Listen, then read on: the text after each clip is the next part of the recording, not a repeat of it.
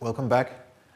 I will just give you a short introduction to what happens after the lithographic process in terms of processing steps and also characterization that we can do. So here we go.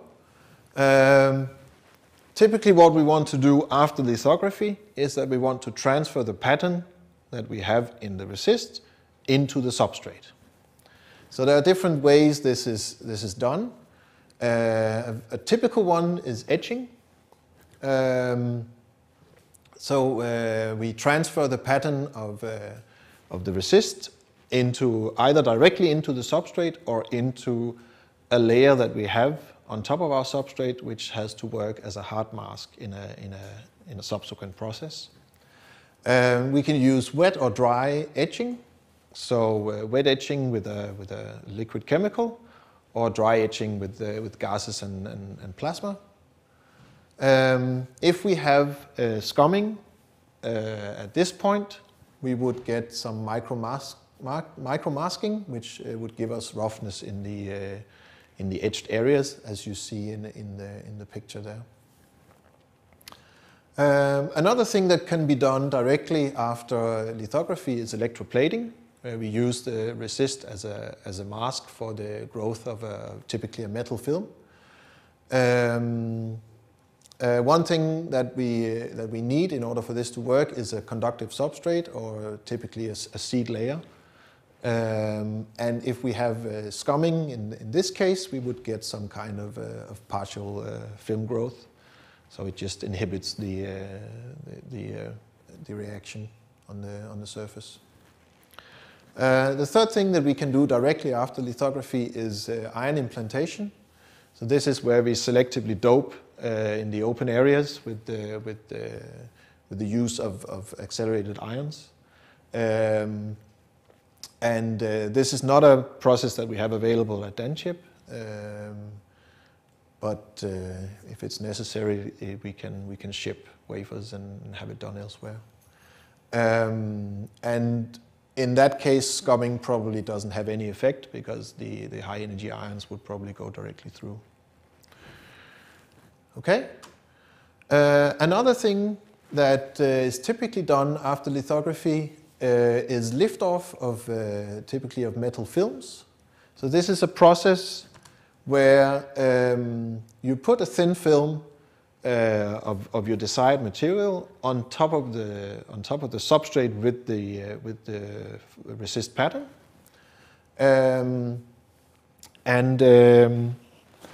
one thing which is best to have when you do this liftoff is that you have a non-conformal coating of the thin film, so that there is no deposition of material here on the sidewall of the resist. And so after this deposition on top of the resist, we then put the substrate into a solvent bath, which dissolves the resist and allows everything that was deposited on top of the resist to float away, while the pattern metal that we want remains on the substrate.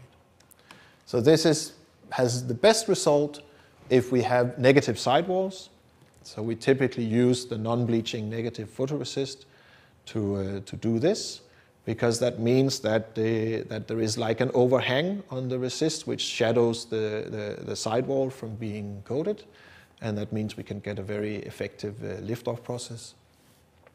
If we would have scumming at this point, that would lead to poor adhesion of the film, and if the film was there to establish some kind of contact to the substrate, it would also affect the electrical contact. The method that we use is a solvent and some ultrasonic agitation to speed up the process. So there is some post-processing that we can do after the lithography like de-scum in this case here, which is what we do before the pattern transfer. So this is in order to get rid of the scumming. There is the most normal method is plasma ashing. So this is typically an oxygen plasma, because this will effectively remove the organic residues on the substrate.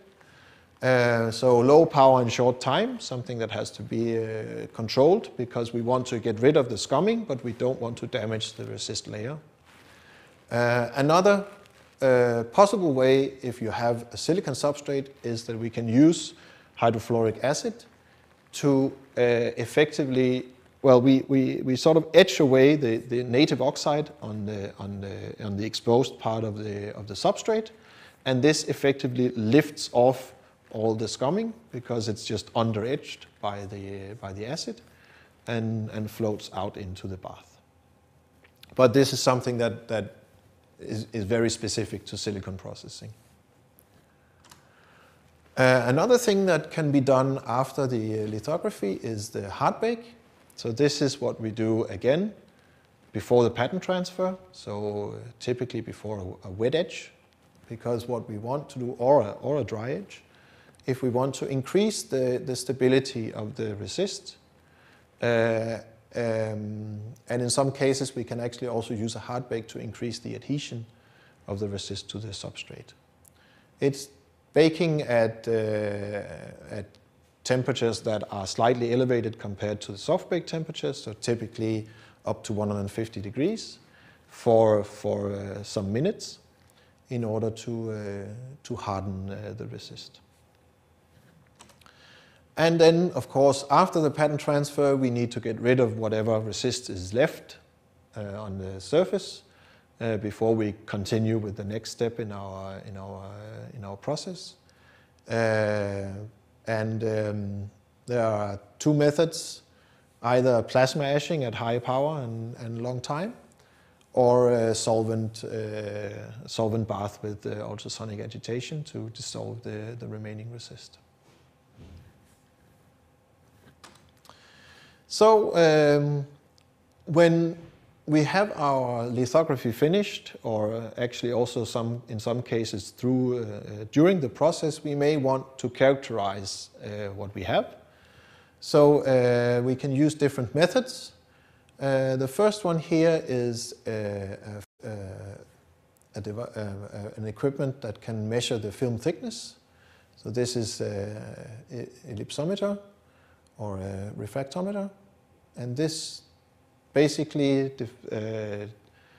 can measure the thickness of a film. So this is something that we could do, for instance, after spin coating, to figure out how thick the resist is. So this is something we do for in lithography. We use it to investigate the coating thickness and also the coating uniformity. Of course, we can also do mechanical, or well, not necessarily only mechanical, but profilometry, which can be a measurement where we have a mechanical stylus going across the surface to measure the height differences. And it can also be done in an optical microscope. So again, this is film thickness. It can also be used to measure the pattern dimensions. So this is something, well, we need some kind of a step. We need something cleared down to the substrate before we can do this. So this is typically done after development and can be used to characterize the thickness of the film and also the size of our pattern. So this is for checking our results after lithography. And if we go down in size, like if it was for e-beam lithography, we may need to use to have a better resolution than the optical profiler, so we can use atomic force microscopy as well. Then there's the imaging methods that we can use. Optical microscopy, of course, is very much used in lithography to look at the result after development to see if everything is okay and to check that the size of our pattern is correct. So again, for checking the pattern and documenting our results. And if we want to go into higher precision, or for instance, if we wanted to look at the resist profile, we could use scanning electron microscopy.